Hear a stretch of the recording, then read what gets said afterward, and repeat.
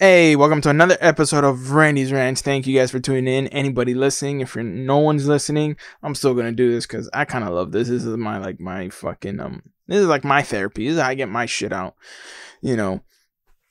But guys, whatever it is, let's one thing. There's one thing I gotta say. All right, stop letting the little things take up a lot of space in your mind.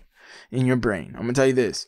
Don't let little shit take you out of your course, put you in a different level, get you all depressed, all out of your norm, not comfort zone, but out of your norm, how you are. If you're very optimistic and you start to let little things happen, once you start to let one little thing get to you, it's like a domino effect. Then there's gonna be another one. And another one, and another one, and another one, and another one, and another one. And if you try to control all these little things to try to fix them and all this other stuff, you're going to find yourself wasting time on something that does not matter, that doesn't need your time. You just got to let it go. You got to let it fix on its own. Don't force anything, because the moment you try to force something, you can make it worse. And especially this, if it's a small thing, ask yourself this: how does this help me in my destiny? How does this help me in my goal? How does this help me in my dreams? Because if it doesn't help you in any of those aspects, then that little thing that you're creating such a big problem for in your mind is going to start to eat up your time. All right, it's going to eat up your time to the point where you're going to start to put things on the side, or you're not going to dedicate as much time to, maybe it's school, maybe it's your side business, maybe it's actually your work, or maybe it's your fitness or your health, that you start to give those small problems time, that time should be invested in something better, or it can be invested in something more beneficial rather than nonsense and bullshit and fucking and all that, Because I highly believe that once you let one little thing get to you, then all the little things are going to get to you. Next, you're wasting time on something that doesn't matter. Put your time and effort to your dreams, to your goals. That's what you got to be doing. But at the same time, that means you got to reprogram your brain. You got to put your brain in the mechanic shop. You got to put it in the shop. All right, there's something's wrong with it. You got to learn how to fix. You got to learn where it started and get rid of it. Get rid of that shit. I believe, man, I always say this. The body is like a car, and I got a lot of people that say that I'm fucking nuts because I think my body's a car. Just because a car is not organic does not mean it cannot be like our body, all right? A car cannot go without certain things. A car cannot run if it doesn't have an engine, if it doesn't have a battery, if it doesn't have fuel, if it doesn't have wheels, if it doesn't have brakes, if it doesn't have an axle. Many things build up the car, just like many things build up our body. We can't really you can't really live without a brain, because your brain controls everything. You really can't live without your heart, because your heart pumps blood into all these organs. You can't live without certain organs because they're essential, or there's a way you can live with them, but it's a hassle. You got to go through a different type of procedure. You got to do so many things. And just like a car always has to go. A car, it's going to be in the shop. There's not one car out there that has not seen a shop. Every car needs to go to a shop, no matter what anybody says. All right? If a car needs to go to a shop every now and then, your mind needs to go into the shop every now and then. Your whole body needs to go to a shop. For me, like, if I put my body through the shop, let's say for fitness wise, if I go to the gym is my shop. I'm working on how to maybe lose this fat, get arms bigger, get this, all right? Same is for your mind. In order to reprogram your mind, in order to fix some things up in there where and I don't mean fix like there's something wrong with you. No, there's just certain things you have to reprogram. Because I always say one of my things is, not only is the body like a car, but your mind is like a computer. Cars also have a computer, especially the newer ones. All right. So if your mind's like a computer, you got to reprogram certain things. All right. It's like you just stop. You train your mind to let go. You can train your mind to let go. You can train your mind not to care. You can train your mind not to do so many things. It's hard work, because you can't just reprogram your brain, especially in a day. You can't just make the automatic switch, you know. Like a computer, when you try to put in a new program or you're trying to fix something, it can take time. If you're switching out a part on a computer, that can take time. There's a lot of things that take time. It's not going to be the same time for everything, because I also believe my body, my mind is different from somebody, where other people may not, you know, do as I do. Like I say, my mind when I'm in the shop is what I'm thinking, or when I'm in a mood, or a day that I don't feel like I'm me. I tell myself, don't let that get to you. Don't let that get to you. I tell myself long enough where it starts to become a habit, where a lot of things just don't start to matter. Or when, you know, just certain shit, we can all reprogram our brain, but it depends how hard you want to work at to reprogram it, to not let shit get to you, to maybe forget a person, or to maybe forgive somebody. Everything is hard work. Nothing is not hard work. For some it's easy, for others it's hard, but at the same time, we're humans. We're flawed, as I say. We're very flawed. But, you know, for me, or what I believe, you know, I can be fucking taught being biased without fucking knowing, you know. But for me, if someone tells me a truth, I'm gonna put that truth in through multiple filters to see if what they say is valid, to see if there is truth to what they're saying. I can't have that bias. That's why I tend to always, if someone tells me something, I'm usually always silent, because I'm thinking, you know. If someone tells me, oh, we can't do this now, we have to do this some other time because of this, it can be, let's say if you're buying a house and it's a credit thing, or your credit's not good, or you don't have enough money, you don't have this, you know, I'll probably stay silent. People may think of that being bad, like, oh, this guy's already not, he ain't gonna commit to buying this, or he ain't gonna try to set up a plan, like he's down. No. When I'm silent, the majority of the time, I am thinking of a solution. I am thinking what to do. I am thinking how to fix. I'm thinking a lot of shit. You know, if someone comes up to me and they tell me some truthful shit where it's like, yo, I think you're cool, but I can't fuck with you at this like this, or maybe, hey, that was wrong of you to do this. That was wrong of you to do this. I'm silent because I'm thinking. Like the saying goes, sometimes you have to think before you say certain shit. You can't always go with what you want to say, because sometimes if you go based on emotions, you can create a worse scenario for yourself. You know, you can put yourself down a path you don't want. That's why I always say, learn how to control your emotions. And one way you learn how to control your emotions is you put your mind in the shop every now and then, and you think about shit. You go against your character if you want to change something. If there's something about you don't like, you have to do the opposite of that to change it. If you like sugarcoating, you have to do the opposite of that to stop that. So you have to start telling the truth in everything, and then it just gradually gets easier to do. It's like a domino effect, you know. You start somewhere where, you know, usually people who always tell you the most realist thing are the ones who I've noticed and believe are the ones that'll tell you almost what's on their mind, or there's like no filter.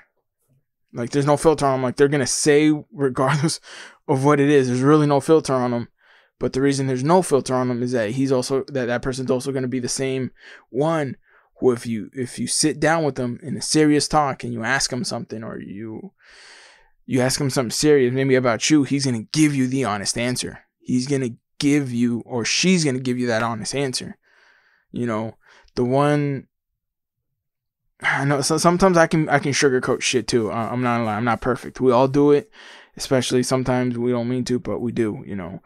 But at the same time, when it comes to sugarcoating, you gotta learn how to be also real with somebody. Let them know the truth, you know. Don't sugarcoat it, but also, if you say something how you feel, don't apologize for that shit, all right? If this is the way you feel towards this person at this moment, don't apologize. Don't say, I'm sorry. Don't say that, you know, there's a reason you said it. That means that's how you feel, you know. Don't shy away from what you feel.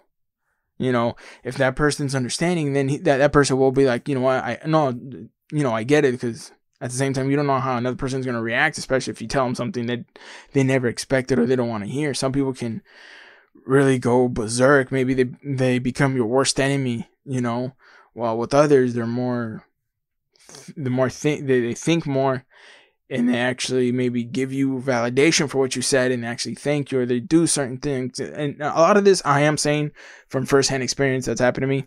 You know, I can't hold a grudge against anybody. I can't hate anybody. And sometimes if you tell me the truth, and it's the ugliest truth, most likely I'm going to put it through a whole bunch of us. I'm going to see if what you say is valid. If it's valid, I'm going to not only respect you, I'm going to love you more, and you're going to be somebody who I'm most likely going to want to talk to in certain situations if I get myself into, so you can tell me if I'm right or wrong. Those are the people that I'm going to be looking for, you know. And I believe that we're all capable of telling the truth, but we all sugarcoat too, when in reality we should be telling the truth. Not at all times. There's times where maybe it's better to just stay quiet and say the truth later when it's a better time. But definitely, it's always good to tell somebody how you feel, whether it's in a good way, in a bad way, because at the same time you may be doing them a favor. But also I can see where some people don't want to because they don't know how the other person's going to react. Some person can have grudge, some person can do this, or some person can be like kind of like me, where it's like, you know, I thank you, you actually told me the truth, you know, this is how you feel. I'm going to do my best to change. I'm going to do my best to not like, I don't know, it can be whatever. It can be like feeling weird, or it can be like, you don't like me because I did something. I'm going to be like, oh, I apologize for that. I didn't know that bugged you. Or I apologize, I didn't know that really, you know, made you feel uncomfortable, you know. That's how I feel I am. I could be biased. I could be fucking talking on my ass. I really don't know, because this is just through my view. You know, I know, and like I always say, I'm a human being. I'm gonna be flawed. So a lot of the shit I'm saying could be flawed at the same time. But this is just what I think, what I feel. You know, and at the same time, that goes again to a lot of shit I say. That just show love and compassion and understanding. If you can understand, you can show compassion. If you can show compassion, you can show love. Because if you just try to see things your way, you're never going to understand somebody unless you completely try to understand them. And sometimes that means just listening till you understand. Keep asking till you understand. Because a lot of people nowadays that I've seen, they'll hear you, but they don't listen to you. Two very different things. Some people hear you just so when you're finished, they can give you the response. While others listen to you, try to see things how you see them, try to understand your shoes, try to be kind of in your shoes, and then they'll give you their response. Those are two different things that I've seen, you know. And that goes again to one thing I want to attribute that to is when people fuck up. You know, there's a difference from someone who tells you I am sorry or I'm sorry. There's a difference from I'm sorry to I apologize. And there's a difference of when they say I'm sorry or they say I apologize. Can you forgive me? When someone asks for that forgiveness, that says a lot about that person's character, at least in my view, because you're big enough to say where you fucked up, but you're also big enough to ask for the forgiveness. Even though they already did, but the fact that you asked for it says a lot about somebody's character, in my point of view. Because I know a lot of people nowadays only know how to say I'm sorry, or they know how just to say I apologize. A lot of people have forgotten to ask for forgiveness. Don't assume you'll be forgiven. Ask for the forgiveness. That shows how humble you are. In my eyes, this is my point of view. If you ask for forgiveness, that shows how humble you are as a person, because you're willing not only to accept your fault, but you're willing to ask for that forgiveness rather than assume they're going to forgive you. Rather than assume they say, oh, it's okay, even though they most likely are going to say it. But if you ask for that forgiveness, it adds more to your character, in my point of view. It adds more to your persona. That shows how down to earth you are, in my point of view.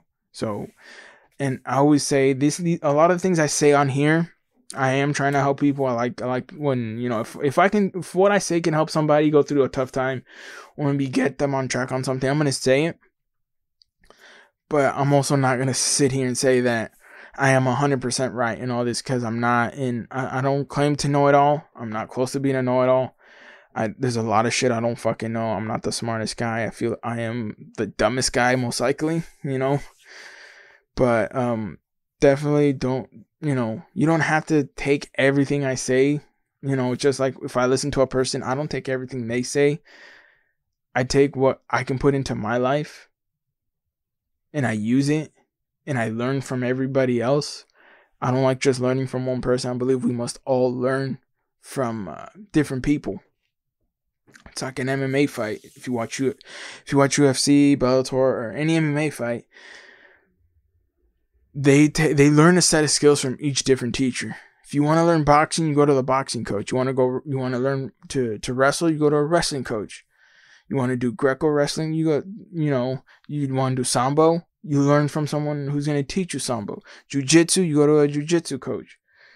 Whether it's jiu-jitsu or whether it's Brazilian jiu-jitsu, you find the person who can teach you that. And in mixed martial arts, you have multiple teachers. Muay Thai, kickboxing. Those are two different sports, two different teachers. That's the same way in life. You can't just learn from one person. You have to take a little bit from everybody else and put it in your life, or put it in your life where you can change, or where you can add, or you can substitute. It's endless possibilities, endless. But at the same time, that's on you. How much work are you willing to do to learn? How much work are you willing to do to fucking not only learn, but to grow as a person, to be humble, to be a person that you want someone to say, hey, that's my dad, or because here's another thing when it comes to that I want to touch on too.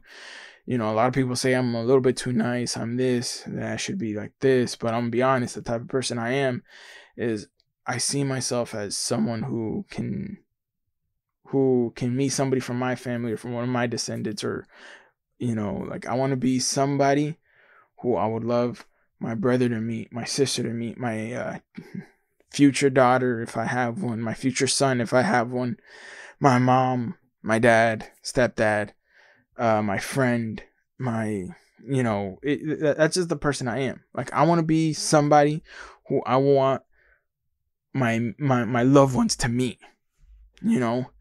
So I know probably with girls, that's probably been my fucking curse, but the thing is, a lot of people don't understand that part. The reason I'm so nice to a lot of people, or to that, is because I see part of my family in them, and I don't want to, I'd rather help them, even if they're probably, whatever. I want to be that, because I never know when one of my loved ones is going to meet somebody like that who's going to help them. Maybe they did something wrong. They did a wrong to me, but I forgave them and they need help from me. That can be my loved ones who did somebody else wrong, but that person can still help them out. I know it's confusing. I'm a weird ass motherfucker, but that's the way I see a lot of different situations, especially when I meet people, or when I start conversing, where I see part of my loved ones in them. So that's why I tend to try to be as nice as I can. But at the same time, I'm also going to be hard when I get to really know somebody, or when I see that they need to be shown tough love, and not think that fucking the world fucking bends the knee to their every need. Because I've seen a lot of that, especially at work. A lot of people think that the world just should bend the knee to them. No, the world don't give a fuck. The world doesn't know. You gotta fucking take responsibility for whatever it is. Don't expect, if I'm running late for work and I go to the bank, I'm not gonna fucking tell the bank workers, hey, work faster so I can get to work on time. No, that's not their fucking job. Their job is to do their job, and no matter what pace it is. It's my job to get there fucking earlier. It's my job to make sure I'm on time. It's no one else's. So I feel like with that, everybody needs to be held at some accountability. I can let's say if I go to the bank 2 hours earlier and something happens that I'm waiting there for 2 hours, I could have gone an hour earlier too. I could have gone an hour earlier. I didn't have to go there 2 hours. I could have gone an hour earlier. Next, maybe I could have I would have got out on time. But that is where that also, I won't say mean, I'll just say that like that tough love comes out, because I see part of my family members in them, and it's like, you gotta show tough love to everybody at some point in their life, especially your loved ones. You have to, regardless, or else they're gonna get used to you being there. They're gonna be used to getting some shit easy. That's not how the world works. The world's not gonna give you something easy. You gotta put fucking work in. That's how it is. But I'm gonna cut it there, guys. Thank you guys for listening. Please subscribe to my YouTube channel, Randy's Rants. Also, my Instagram, Randy triple 20, triple spelled out TRIPLE 20, Randy triple 20. Also got my Randy's Rants Snapchat. Definitely love for you guys to add there, especially hopefully when I'm able to go to my regular time, especially at work, because right now it's like 80-hour days, so I'm trying to filling spots, so I'm trying to record as many episodes as I can in a day to release some throughout the week. I'm hoping to get a few more recorded this week, but we'll see how that goes. It's just fucking timing. But you know what? I ain't gonna fucking complain for these 80 hours, because you know what? While a lot of people are losing their job, or a lot of people their jobs are being on hold, I somehow was blessed with more hours. So I really can't complain. I just got to thank life for that, and I'm gonna keep pushing forward. And you just have that I don't get tired attitude, Kevin Gates. I don't get tired. You got 6 jobs, but you don't get tired. You got 20 jobs, you don't get tired. You got to keep pushing. But thank you guys, love you guys. Greatness is one day at a time. Always remember that. Greatness is not a day, a time. It's not a second. It's not an hour. It's not a minute. It's not a day. It's not a month. Not a year. Greatness is not a decade or a century. Greatness is your whole lifetime. You got to be great every fucking day, guys. Remember that. So love you guys. Stay safe. Be safe, especially in these crazy times. But love you guys.